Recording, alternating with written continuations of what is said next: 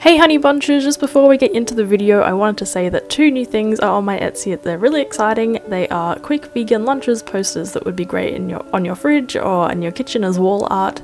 There's an A4 one with 6 vegan recipes and an A3 one with 12 vegan recipes. They're new ones I haven't shared and they're designed to be quick, easy and answer that question of what the heck do I make for lunch? So vegan barbecue recipes, yum yum. Without the meat, how are we gonna go? Well, we're gonna go pretty good, and first up I'm going to show you how to make this creamy potato and dill salad, which is heavenly. It's not too rich, it's refreshing, and without the dairy, right girls?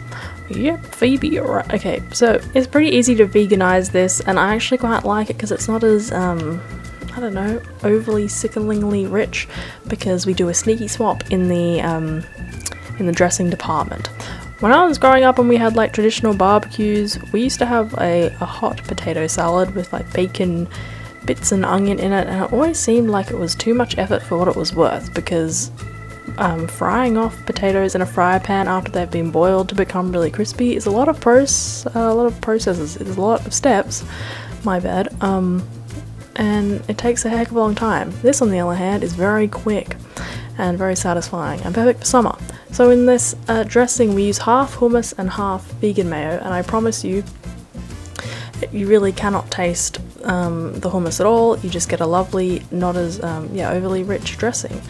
And you want to add some lemon juice to that. I just didn't have lemon juice, so I added apple cider vinegar instead, which is a fabulous swap any of you can turn to if you need. So yeah, the dressing might look a little watery, but I promise you it'll turn out perfectly when it coats the potatoes and everything. And I mixed in some dill, some capers and some red onion, and the combination of this just gives it like a zesty, vinegary, fresh, summery, herby punch in the face that is fabulous.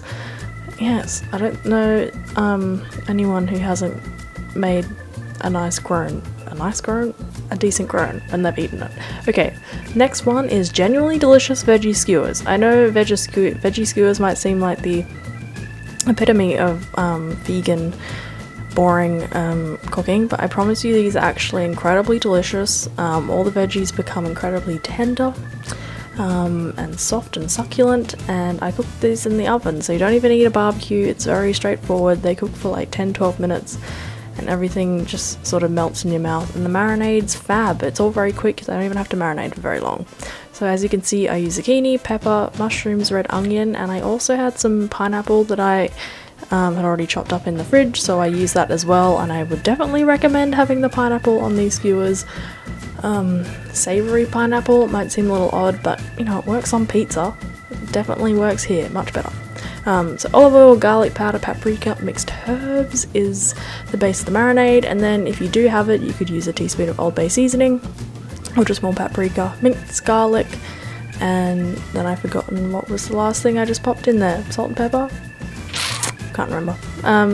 Oh, apple cider vinegar. Again, I didn't have lemon, that's why I used it. So when you're threading the veggies on the stick, you don't have to soak the sticks because, well, if you're cooking them in the oven, that's all G, they'll be fine. And yeah, don't cut your pieces of veggies too small because they'll soften and sort of shrink in the oven, and if they're too flaky, they'll just break off the stick. But you know, keeping it small and lots of different layered vegetables looks really cool too, so happy medium. The other ideas that you saw in the thumbnail were some vegan sausage rolls. They'll be on a link in my blog. They're really good and would be great for a barbecue. And this is also in another recipe that I think would be a fab appetizer for a barbecue. It's vegan, excuse me, vegan sticky sausage, which is in my cookbook, and it's very meaty and satisfying. All my grandparents and friends who tried it have been thoroughly satisfied, so that will also be in the link in the description. But yes, trying that dill potato salad, my facial expression speaks for it, I think. And yeah, these skewers just, oh, were heaven. I don't know why the marinade tastes so amazing.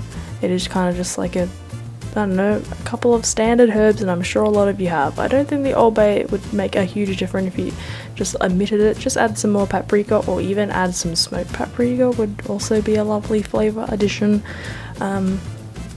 Yeah, just make sure you marinate them well and it'll be happy days. Yeah, the sticky sausage is pretty darn delicious. I don't think you're gonna have leftovers, but if you did, It would be a fab thing to take as like in a bento box the next day to work or school or lunch or to uni, wherever. Okay, so that's it, honey bunches. The link to my posters will be in the description box below, as well as all the recipes that were in this video, and I'll see you in the next one. Bye!